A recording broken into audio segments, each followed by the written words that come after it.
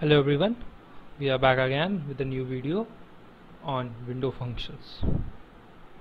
So what is a window? A window is a set of rows in the database on which an operation is performed. So a window is a set of rows or records in the database on which we perform a particular function and get the desired output. All the window functions work on this window and hence they are collectively termed as window functions. Okay. What are window functions? A window function performs a calculation across a set of table rows that are somehow related to the current row.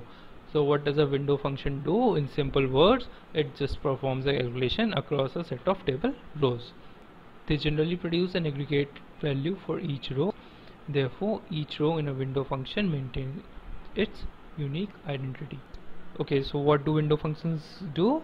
They generally produce an aggregated value for each row we have in the table, and each row in a window function maintain its unique identity. Each window function is followed by an over clause, so we have something called as over clause which follows each window function. Window functions are typically faster and scale better than alternatives using other methods such as self-joins or curses.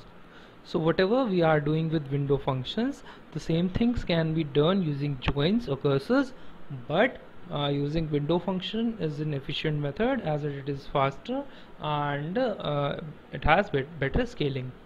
Types of window functions. Window functions are basically classified into two categories: analytic functions and ranking functions. Let's go through them one by one and understand them in detail. Analytic functions. An analytic function computes values over a group of rows and returns a single result for each row. As I told you before, that analytic and ranking functions work in a way that they return a value for each row or record in the table. So they compute values for a group of rows. Whereas analytic functions are lag, lead, first value, last value, cum dist, percent rank, percentile count, percentile disk.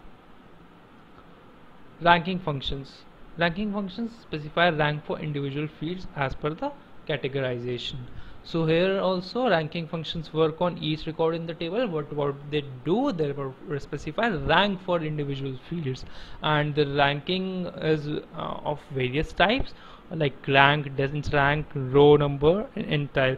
There's very minor difference between all of these, but that's important to understand, and again we'll have a separate video on these.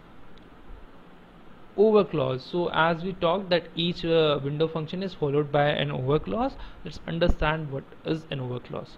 It determines the partitioning and ordering of set. So in short, it defines a window, but in more words, it determines the partitioning and ordering of set of rows.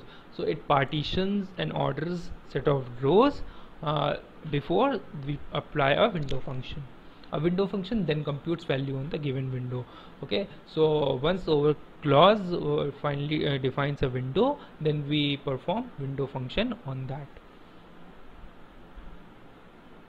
It accepts the following three arguments to define a window. So the following three arguments are accepted by the over clause: partition clause, order clause, and frame clause. So partition clause basically contains partition by and whatever the columns we have.